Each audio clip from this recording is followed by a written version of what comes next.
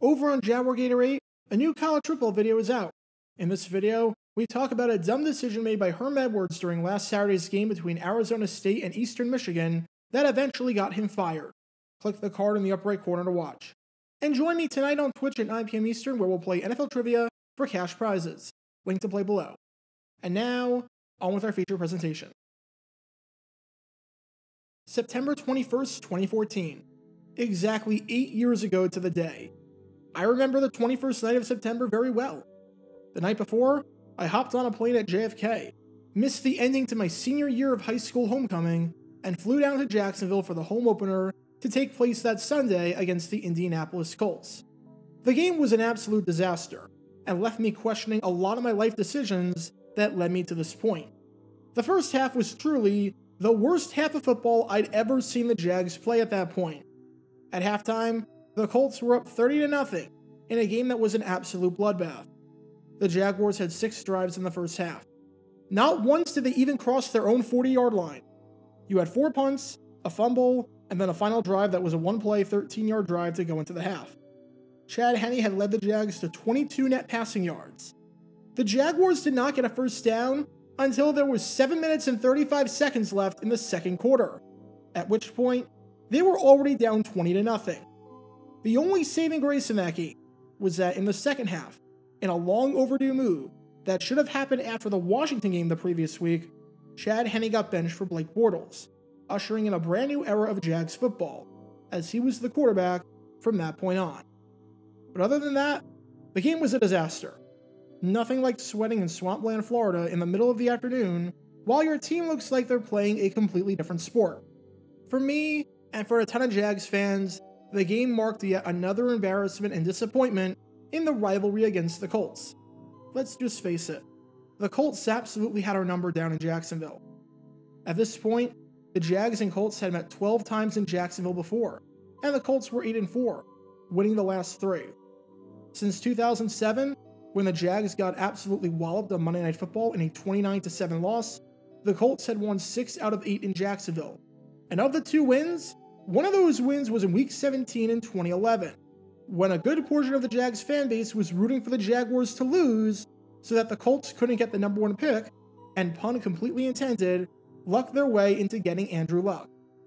I'd been to my fair share of Jags-Colts games, from the 2007 game on Monday Night Football, to the close loss in 2008 on Thursday Night Football, to what was, at the time, my most heartbreaking loss in Jags history in 2009 on Thursday Night Football, where the Jaguars lost 35-31, to the 2012 game on Thursday Night Football, which was more famous for Mike Mularkey throwing his clipboard in a rage more than anything else, to now this game.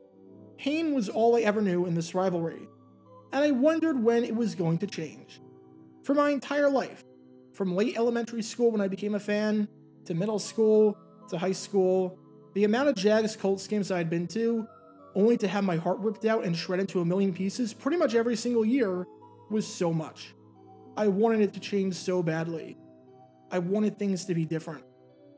That day in 2014 was the last time the Jaguars ever lost a game at home to the Colts.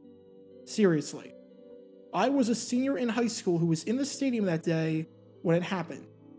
The next time the Colts even have a chance to break the streak, I will have to legally be off my parents' insurance plan. For 8 straight years, when the Colts traveled to Jacksonville, or that one-off year in 2016 when the game was in London, the Jaguars emerged victorious. So much has changed in the world since the last time the Colts beat the Jags on the road. The last time the Colts beat the Jaguars in Jacksonville, the leading rusher that Sunday across all games, with 176 rushing yards in a win against the Texans, was Rashad Jennings. You haven't thought about him in a hot minute, have you? The Disney movie Big Hero 6 hadn't even been released yet. The song Uptown Funk, which everyone in the world knows, feels like it's been around forever, and will continue to be played until the end of time at celebrations and weddings and parties, hadn't come out yet. And the most recent game that LeBron James played was as a member of the Miami Heat. And for those who know the streak, they know just how little sense it makes. By all accounts, this streak defies all logic. For one, it's not as though the Jaguars just have the Colts number, period. It's only in Jacksonville.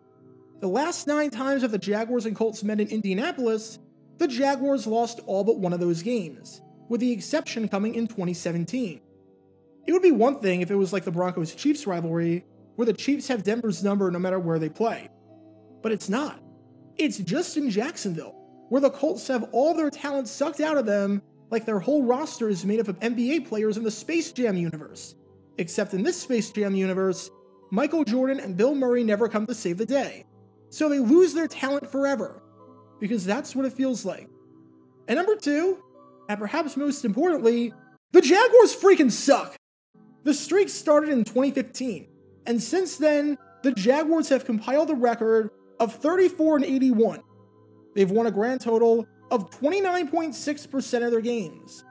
They're averaging less than 5 wins a season, and that's with the 2017 season, where against all odds, they somehow made it to the AFC Championship and came one play away from going to the Super Bowl, which you can learn more about by clicking the card in the upper right corner. The Colts have been totally fine in that stretch. They haven't been great by any means, but they're 57-1 in the 115 games played since the start of the 2015 season.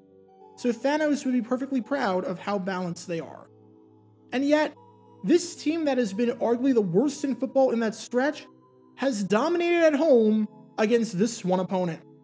The Jaguars have beaten the Colts 3 times since they won their last road game. Think about that. The last time the Jaguars won a game on the road was in Week 15 of the 2019 season, when they beat the Oakland Raiders. They hadn't even moved to Vegas yet. And since that game, even though the Jaguars have yet to win another road game, losing 18 straight, they've beaten the Colts not once, not twice, but 3 times. The Jaguars have lost 31 of their last 37 games dating back to Week 16 of the 2019 season, meaning that they've won 6 games. In any other scenario, the Jaguars are 3-31 in that stretch. Against the Colts in Jacksonville, they're 3-0. For some more perspective, the last time the Jaguars beat an opponent in the NFC was Week 1 of 2018, when they beat the New York Giants. Since the last time they beat an NFC opponent, the Jaguars have won 5 games at home against the Colts. And sure, there are some wins that the Jags have had during this streak that make total sense. In 2017, I don't think anyone batted an eye when the Jaguars beat the Colts 30-10. The Jags were clearly the better team, and they dominated the road matchup earlier in the season, so everyone saw that coming. No one was too surprised about 2015, when the Colts were coming off of a 35-point loss the week before, were starting Matt Hasselbeck at quarterback, and just got annihilated by Jacksonville and their surprisingly good offense, with the Jags winning 51-16. But some of these games make no sense whatsoever. Some of these games seem like surefire things in favor of the Colts, and yet the Jaguars won, because who knows how. In 2018, the Colts were on a 5-game winning streak, and the Jaguars, after starting the season 3-1, were on a 7-game losing streak, and were completely reeling, having just fired their offensive coordinator and having turned to Cody Kessler, a quarterback, who couldn't throw more than 3 yards down the field. And somehow, despite the Jaguars not even scoring a touchdown all day, they won 6-0. The Colts averaged 34.5 points per game over their last 6 before this one. Against the Jaguars on this day in December, 0. In 2020, everyone and their mother had the Colts destroying the Jaguars. The Jaguars had the fire sale of all fire sales in the offseason, completely depleted their roster of any talent, and looked like the clear-cut worst team in football entering the season. Meanwhile, the Colts not only looked better on paper, but had Phillip Rivers starting, and Rivers was always Jacksonville's Achilles heel dating back to his time with the Chargers. Somehow, Gardner Minshew completed 95% of his passes, with a lone incompletion being a drop, and the Jaguars won the game 27-20 by scoring the final 10 points of the game in the 4th quarter. Oh, in Jacksonville, they went 1-15 that year. This was their only win of the season, at home against the Colts. Because of course it was. In 2021, we had the clown game. The Jaguars entered at 2-14, had lost 8 straight games, and were coming off of a 40-point loss to the New England Patriots. Not only did they have the worst record in football, but the fans were so fed up with Trent Baalke as the general manager that they dressed up as clowns and came into the stadium vocal about their displeasure. It got so bad that during the game, not only was a Fire Baalke chant able to be heard on TV, But this happened during the game, where a fan was asked to answer a multiple choice trivia question and said this. Is it A, height of the cat, B, rating numbers, C, numbers, D, fireball? This wasn't even about a game. This was a congregation of angry fans trying to make their frustrations heard. So this should be an easy win for the Colts, right? They need to win this game to make the playoffs, and they have everything to play for, while the Jags have nothing to play for and have their entire fan base working against them. And somehow, the Jaguars blow the doors off of the Colts and win it 26-11. It makes no sense.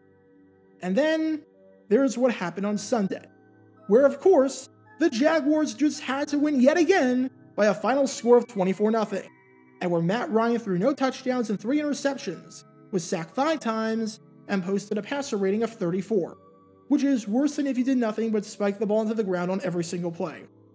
8 straight wins. Against the rest of the NFL in the 8 years of this stretch, the Jaguars are 26-81, winning 24.2% of the time. In this stretch at home against the Colts, they're 8-0. So after Sunday's hilarious shutout against the Colts, I had to do some digging and some research. How historic is this streak? Just how absurd is this winning streak to not only win 8 straight games over 8 consecutive seasons against an opponent, but for a team this bad to do so? Spoiler alert, this is the craziest streak in NFL history. Nothing is even in the same zip code as what the Jags are doing. The Jags are doing something right now that has never been done in the history of the NFL, and might never be done again. That's how absurd it is. Cherish this insanity, because no one can explain it.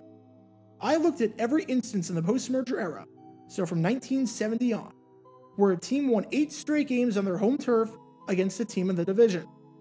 Note that these had to be in consecutive years, so I'm not counting it if, hypothetically, you had a 4-game winning streak after 2001, but then realignment happened and you were split up from that team, so you then only met 3 times in the next 12 years at home. The one exception to the rule that I made, which came up a few times, was if you had an ongoing streak and couldn't play against that opponent in 1982, because the game got canceled due to the strike. For that, I just didn't look at your record from that season, but I kept the streak going, because to say that the consecutive season streak ended because of that wouldn't be in the spirit of this stat. Then, quite simply, I looked at what each team's record was over the course of that streak.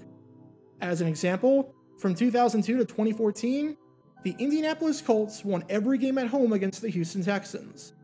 I looked at what the Colts' record was from 2002 to 2014, and likewise, looked at what the Texans' record was over that same time stretch. Then, I subtracted the 2 winning percentages to see what the difference was. As an example, the Colts won 69.2% of the time in that stretch, and the Texans won 42.3% of the time in that stretch. Take 69.2, subtract 42.3, and you get 26.9, as in, there's a .269 difference in their winning percentage. Not counting the Jaguars-Colts streak, a minimum winning streak of 8 games at home against a divisional opponent has happened 38 times before. You can see how that looks plotted out right here. I'm not going to go through every single streak on this list, because otherwise, this video would be 8 hours long. But you're probably noticing a theme. The team that has this streak, more often than not, is significantly better over that stretch than the team they're beating up on. At the very top, you have what the Los Angeles Rams did to the New Orleans Saints between 1970 and 1977 in the NFC West.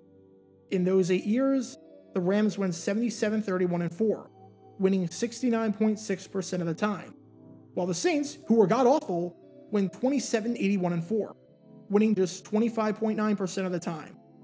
That comes out to the highest difference on here of .437.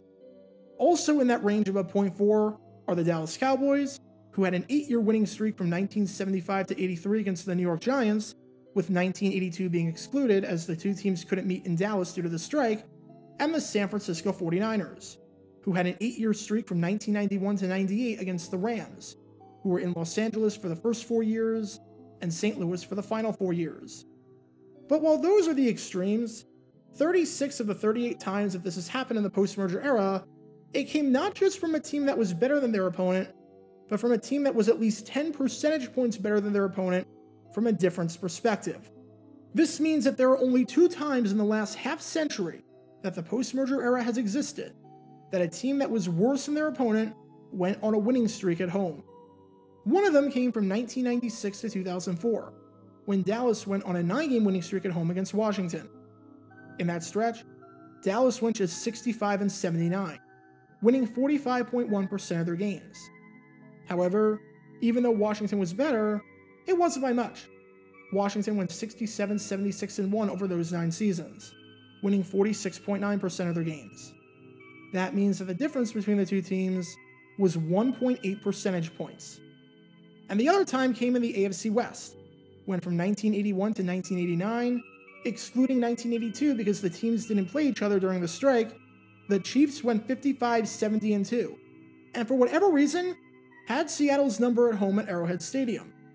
In that stretch, while the Chiefs only won 44.1% of their games, the Seahawks won 55.1% of their games, going 70-57. That comes out to a difference of 11 percentage points. Although even with that, there's a bit of an asterisk next to that.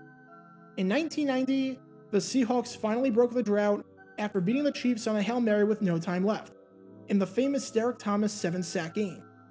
If the Chiefs won that game, and if the Seahawks didn't complete that Hail Mary, then it would have been a 17-game winning streak going from 1981 to 1998. And the Chiefs, over those 17 years, had a better record than the Seahawks, so that number would be in the positives. Still, this was the record, 11 percentage points in the negatives. Here is one final look at the chart before we throw the Jaguars and the Colts into the mix. Again, just about every data point in this is in the positives, with one not even having 2 percentage points separating them, and another one only being there at the bottom on a technicality and a fluke play. You don't see worse teams putting up streaks lasting nearly a decade against better teams. It just doesn't happen. But the Jacksonville Jaguars have something to say about that.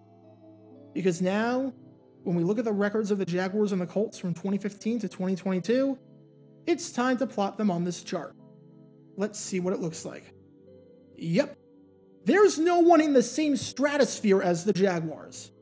From 2015 to 2022, the Jaguars have gone 34-81, winning 29.6% of their games. The Colts, over that same time frame, have gone 57-57-1, winning 50% of their games. Subtract the 2 numbers, and you get a difference of negative 20.4 percentage points. If the results were flipped, and the Colts were the ones doing the streak on the Jaguars, the difference would be around the midpoint on the positive side, and wouldn't look out of place at all. But it's the opposite. It's the Jaguars, the freaking Jaguars, pulling this one off. Nothing even comes close. And you can really see that if we say that Derek Thomas gets that 8th sack and the Seahawks don't complete the Hail Mary, meaning we remove them from the list and put them in the positives. You really see now just how much of an outlier the Jaguars are. And the Jags haven't been doing this with luck or last-second plays or flukes. Most of the time, they've done it by just being completely and wholeheartedly better than the Colts were on that day. It's a streak that truly, and I mean truly, makes no sense whatsoever. Why the Jaguars are the worst team in football, but turn into the 85 Bears when they play the Colts in Jacksonville, I have no idea. Why the Colts are fairly decent most of the time, but turn into the expansion Tampa Bay Buccaneers team from 1976 when they fly down to Florida and play the Jaguars, I have no clue. But one thing is for certain. If NFL history has anything to say about this, we will probably never see a streak like this happen again. Who knows when this streak comes to an end? Hopefully for my sake, and the sake of Jags fans across the nation, not anytime soon. But I'm going to enjoy it while it lasts, and just soak in the absurdity. Because at this point, it's all you can really do. Get your official Jaguar Gator 9 merchandise by going to jg9shop.com, and be sure to like this video, ring the notification bell, and subscribe down below if you haven't already, as it helps the channel out a lot. And be sure to check out Twitch every Wednesday night at 9 p.m. Eastern for your chance to play NFL Trivia and win cash prizes. Link in the description below. If you want to see videos like this condensed down to 60 seconds, then follow me on TikTok at Jaguar Gator 9. To see college football videos, subscribe to Jaguar Gator 8. To see highlight videos of players throughout the history of the NFL, subscribe to JG9 Highlights. Also, special thanks to all of our Patreon supporters for helping out the channel. Your support is greatly appreciated. See how you can become a patron and request future video topics in the description below.